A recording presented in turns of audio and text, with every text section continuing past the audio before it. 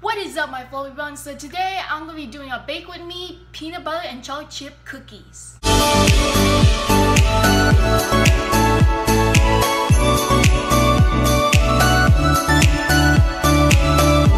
First, you need 200 grams of all-purpose flour. Don't forget to sift all dry ingredients. Then you're gonna need light brown sugar that is 250 grams. You're gonna need half a teaspoon of baking soda and half a teaspoon of baking powder. Then you're gonna need half teaspoon of salt. Then you're gonna need unsalted melted butter that is 281 grams. Mix very well.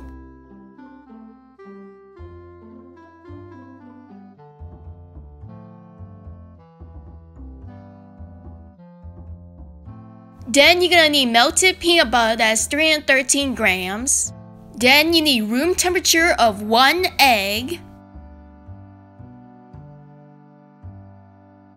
Mix very well.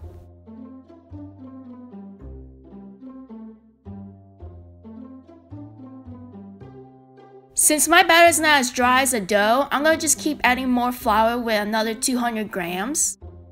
Add chocolate chips that's 250 grams. Add 1 teaspoon of espresso powder. Add 1 teaspoon of vanilla. And then fold.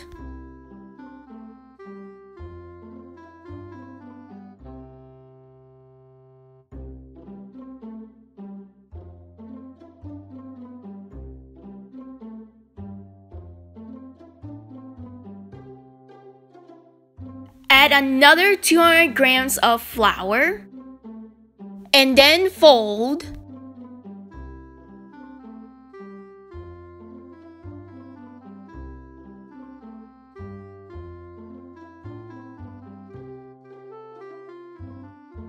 Scoop the cookies into balls and make sure to put it in the refrigerator for 1 hour.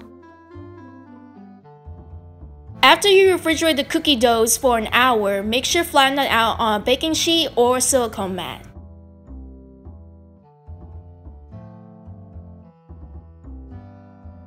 Place in the oven for about 350 Fahrenheit degrees and make sure to wait for about 30 minutes. Here guys are the cookies, which turns out very perfectly flattened as I expected.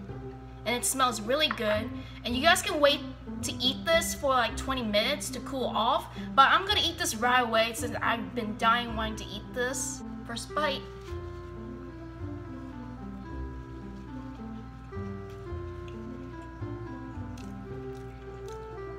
It tastes so good.